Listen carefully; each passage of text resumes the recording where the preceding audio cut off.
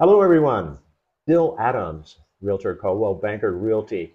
Hey, I'm excited to be back at the beach house with Toni Short. Toni is the owner of Massages at the Beach House. Welcome, Toni. Hi, Bill. Thanks Welcome for back. being with us again. Yeah, it's been a while, but it's good to visit again. Yeah, absolutely. Why don't we start with a recap of Toni Short and your business? Well, Massages at the Beach House is still based in Santan Valley. You're in my studio right now, as we were last time. I also offer travel throughout the valley, so that's still an option. We are booking out all the way till December right now. We have 50 regular clients a month. We do up to 80 a month. So either text me, email me, find me on Facebook, and then we can get everybody else on the schedule. We did over 80 a month all last year. Wow, that's great. So, All right. And the reason we're here today is because you have some new services, exciting services coming up that we want to get the word out on.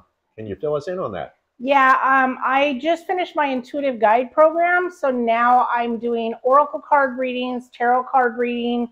It's under coaching on my website. I also, this spring, we are going to be doing more aqua therapy, stretching within the pool, hot tub therapy, things of that nature this spring. We just did over $100,000 remodel in the backyard to make it more of a spa backyard.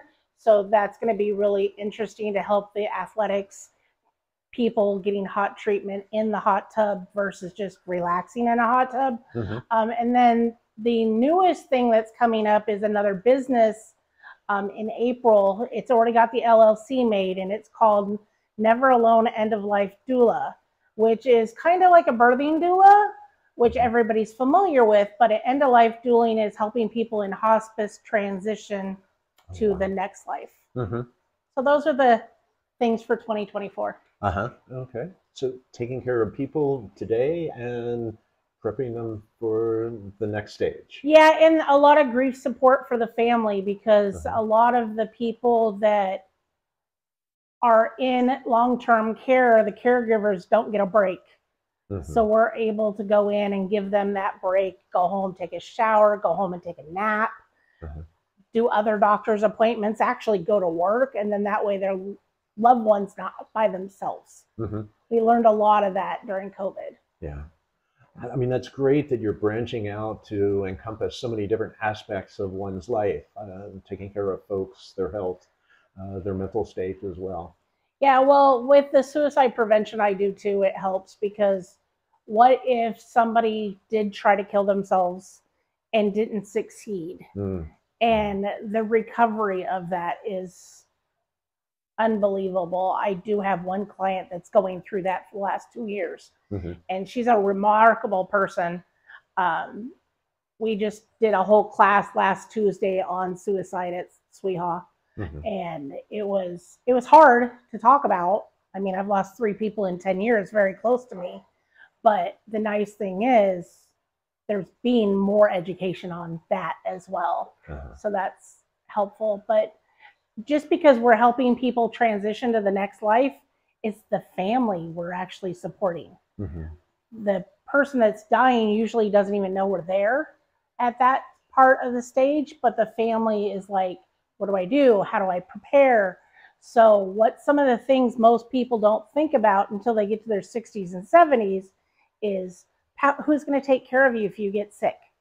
Power of attorneys, power of healthcare, your living will, a living trust, which you have to have a lawyer for, so I can't do those. But all that legal paperwork. I'm 52 years old, and I've lost all my in-laws. I've lost my mom. My dad's 78 years old, not in great health. And I'm like going, I'm 52 years old. I don't have any of this stuff in mind. And so when I'm going through this class, we finally got my husband and I done, which my kids have copies of them. So that way if something happens to both of us, they know who's next. You know, but a lot of people don't think about, well, what if something happens to me tomorrow?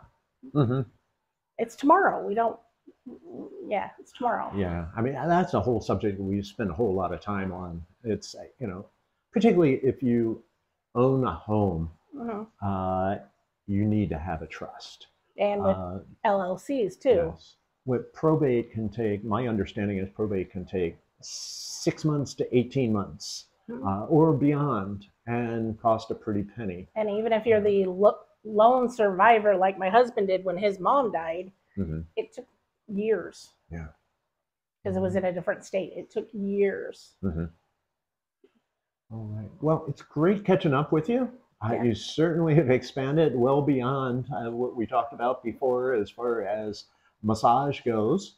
And that business is going great for you. You're branching out, got a lot new exciting services to help take care of people, their health, and their future. Yeah. So thanks for joining us again, You're Toni. very welcome, I appreciate it. Hey, everyone, if you need these services, please, Toni's available. She's busy, but she's available. Please reach out to Toni. Her information is on the profile page with this interview, her contact information.